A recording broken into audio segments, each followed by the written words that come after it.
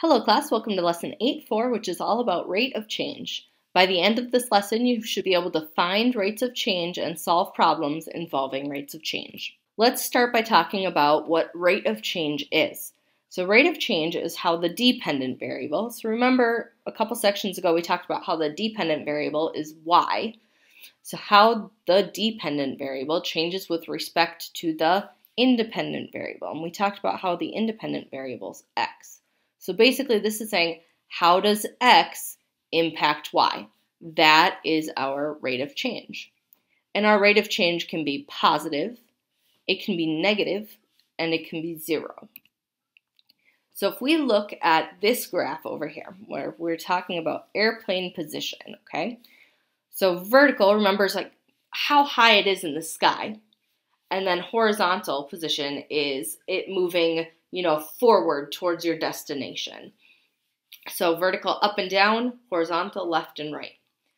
So if we look at this graph, you can see from A to B, it does not move up. It stays at the same vertical height, the same vertical position. That means there was no change here. It was constantly at 2,000 feet in the air. Then you can see from B to C, it's going up, right? It's getting higher in the sky. And then from C to D, it's getting lower in the sky. D to E, it's staying the same. And then E to F, it jumped up really high fast, right? It's steeper than this other line. Well, we are going to find the rate of change from point B to point C. And the way that you find the rate of change is you do the change in y over the change in x. So remember, y is always the up and down. So if we're going from B to C, B, I'm actually going to change color so it's a little easier to see on that graph since the line's already green. So B is at 2,000 feet, so 2,000 feet. And C is all the way up at 2,400 feet. So to find the difference, you can subtract them, right? Like, how far is it to go from 2,000 to 2,400? Well, that's 400 feet, right? It went up 400 feet. Then the change in x is its horizontal position. So we need to be careful as we're looking at these. You can see each line is worth 200. So that means that this is 400 and C would be at 800.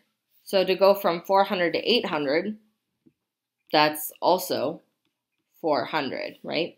And if it's ever a number that you are unsure of it right off of your head, like 800 minus 400 doesn't tend to be something that's super difficult. Sometimes you might have a moment where, you forget and it takes a second. That's totally fine. But it's easier numbers to work with, right?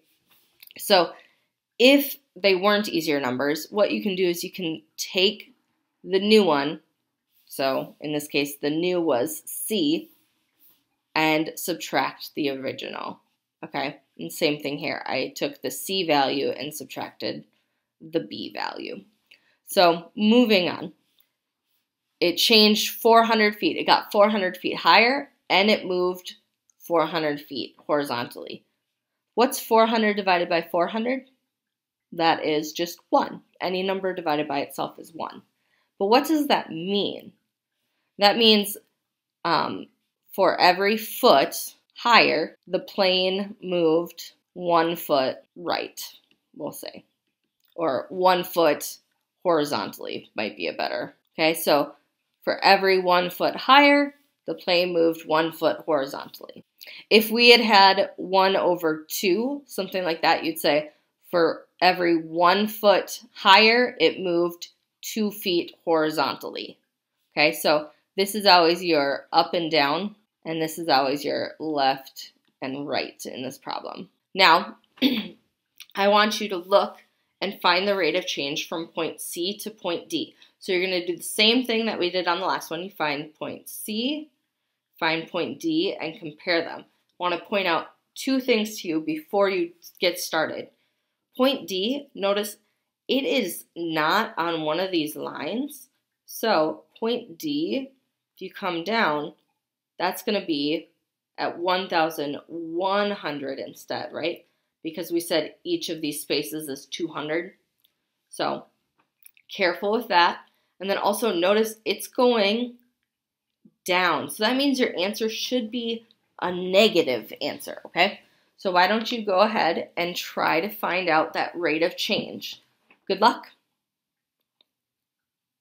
Okay, hopefully you ended up at negative 4 over 3. But just in case you didn't, let's talk through how I got there. So what I did was I looked at point D, and I said it's at 2,000 high. So I wrote 2,000, and then horizontal position was 1,100. So I wrote 1,100 on the bottom. Then I took point C and I said vertically it's at 2,400. So I subtracted 2,400. In these problems, you're always going to subtract between the two numbers, okay?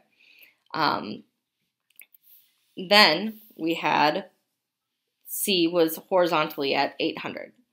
So 2,000 minus 2,400 was a negative 400.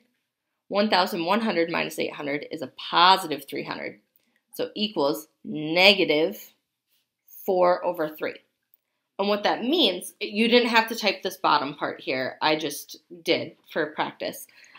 So what that negative 4 over 3 means is for every 4 feet the plane goes down, the plane is moving 3 feet horizontally.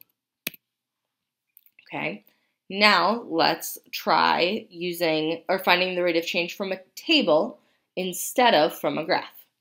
So the table below shows the amount of money Josh makes working at the state park. Find the rate of change and interpret its meaning.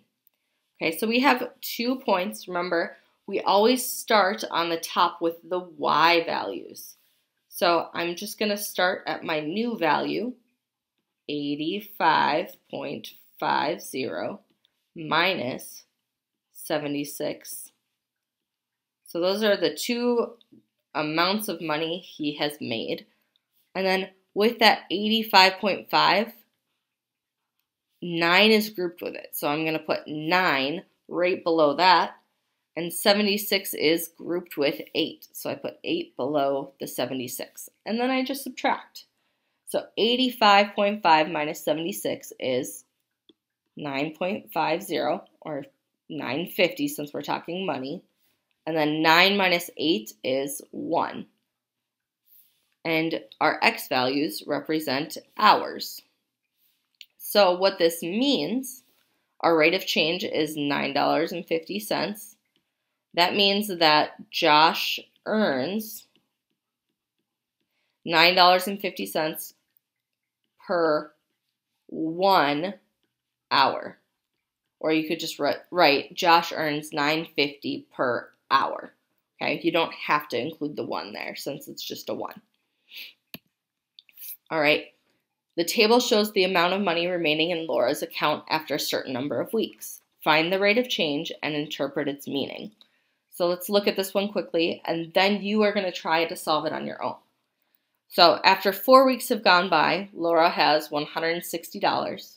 After 6 weeks have gone by, Laura has $120. So notice her dollar amount got smaller. That means that the rate of change is going to be positive, negative, or 0. It should be negative. Okay, so why don't you go ahead and find the rate of change and type that in. Once you have done that, I want you to just think about what would its meaning be, but you don't have to type the meaning in as part of your answer, okay? Good luck. Okay, hopefully for this problem you got negative 20 as the rate of change. And its meaning would mean Laura's account goes down $20 every week or per week. And the way you would get that is you would take the 120, so the y value that you stopped at, and subtract the first y value. Then 120 is grouped with that 6, so I need to start with 6 minus, and 160 is grouped with 4. So I write the 4 below the 160. So 120 minus 160 is negative 40. 6 minus 4 is 2. Negative 40 divided by 2 equals negative 20. So that's how I found the rate of change. Now let's compare rates of change. A CD spins at different speeds when playing songs on the inside tracks versus playing songs on the outside tracks. Compare the rates of change. So just to help you guys visualize this, I know not many of you actually use CDs, but a CD is a circle, and it has another circle kind of cut out in the middle. And what this problem is talking about is when a CD spins, that's how the songs are getting played. And the songs are stored going around the outside of the CD.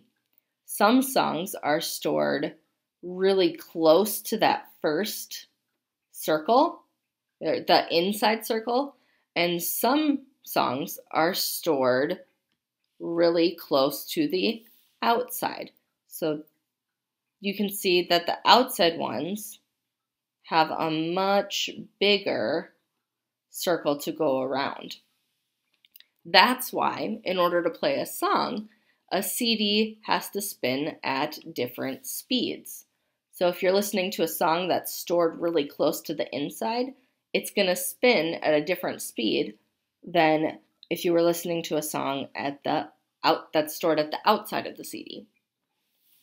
Okay, so we're going to figure out what those two different speeds are. So inside, let's figure out the rate of change for inside. This table can look a little confusing, so let's break it down. We have the number of seconds, so 0, 2, and 4. So that's how long the song has played. And then the number of revolutions. On the inside, so we're talking about that red arrow I drew, after 0 seconds, it has not done a complete revolution. So a revolution is when it has done a complete circle, okay? After 2 seconds, the inside has done 16 revolutions. So it's gone around 16 times in order to play that song. And after 4 seconds, it's gone around 32 times. So let's figure out the number of, or the rate of change for the inside. So you can see we have 3 times that we can use to determine our inside rate of change. You can use either the first one and the second one, or you could do the second and the third, or you can do the first and the third line. I personally, whenever there's a 0, I like to use the 0. So I'm going to use just these first 2 points. And it's going to be just like the last 2 problems we did. So this is my y value. So I'm going to do 16 is where I stopped, minus 0 over 2, because 2 gets paired with that 16, right? It's on the same line, minus 0. 16 minus 0 is just 16. 2 minus 0 is just 2. 16 divided by 2 is 8. And the label is revolutions. So I'm going to abbreviate that. Revolutions per second. So that means to play the inside track, it's circling around 8 times every second just to play that song. Then I'm going to erase this just to make it a little easier. I don't know why I grabbed the super small eraser. That was not smart of me. Next, what we're going to do is we're going to look at the outside tracks. And the way that we look at the outside tracks is that I'm going to use these y values along with these x values. The seconds never change, right? So outside,